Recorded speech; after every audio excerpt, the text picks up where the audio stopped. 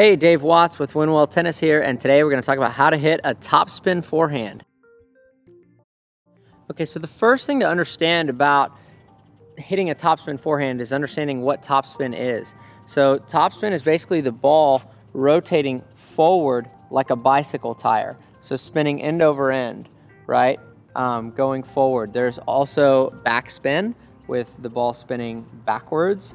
And there is side spin with the ball spinning sideways this way or this way. And there's different variations of that. So the ball could be rotating on this axis with a little bit of topspin, a little bit of side spin, or this axis this way. So before we talk about actually how to create topspin, let me first tell you how not to get it. So one of the main problems I see a lot of players do is they open the racket face and then they shut the racket face trying to get roll on the ball this way. That will never work. If the ball is open, generally the ball is going to go way up in the air, okay? Or I'm sorry, if the racket face is open. If the racket face is closed, the ball will generally go down. So how is topspin created? Well, if you have been with like a typical teaching pro, they will tell you to brush the ball. And that's a great teaching term, depending on if it works for you or not, but it's a very, very common term. And what they mean by that is as your racket starts below the level of the ball, and that's key. You have to have the racket below the level of the ball in order to create topspin. As your racket is below the level of the ball, you want to brush up the back of the ball with your strings. That's the feeling. Now, the ball is literally not going from the top of your strings to the bottom of your strings. It's not on the racket face long enough. But the feeling is that you're brushing up and you're pushing forward through contact. Different variations of that depending on the different shot types. So if I want to drive the ball more like a laser, I'm going to accentuate the forward momentum of the stroke.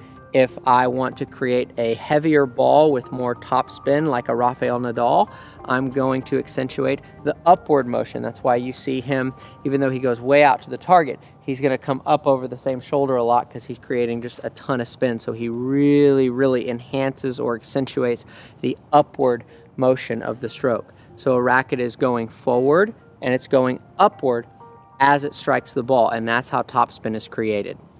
Okay, so here's a really simple drill on how to feel topspin.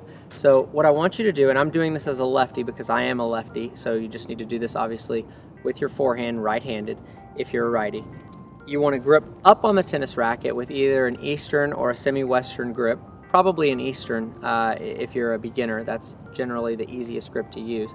So gripping it with an Eastern grip, and if you don't know what those grips are, by the way, check out my other video on the tennis grips. It'll be in the description below. So you're going to take an Eastern grip and you're going to drop the ball, and the idea is just to make this brush and keep the racket at the same angle here as you go up. So I'm going to drop and brush.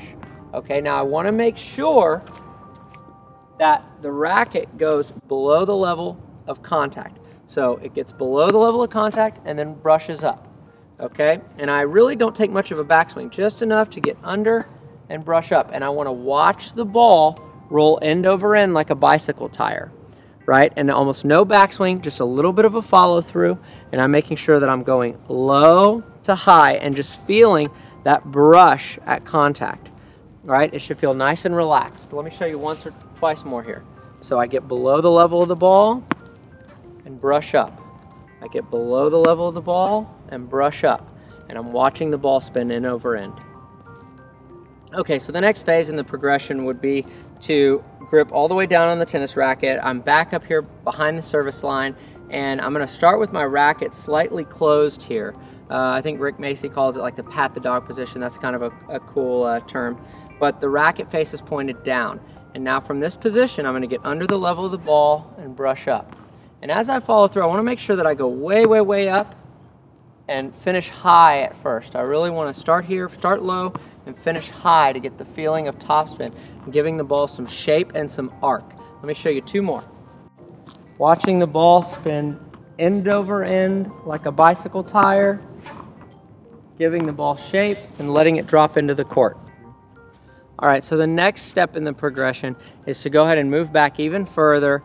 And now we're going to start the racket from what we call our unit turn. So from my ready position, I'm going to turn and I have the racket up.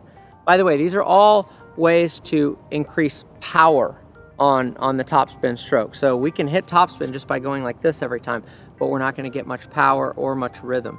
So by starting the racket up here in a nice unit turn, now I can let the racket fall with gravity and then swing it back up over the shoulder here. So I'm going to turn, let it fall, swing it back up. Okay, so that looks something like this. I go from my unit turn, okay, then I step forward, let it fall, and go back up here like this. Turn, drop, go back up.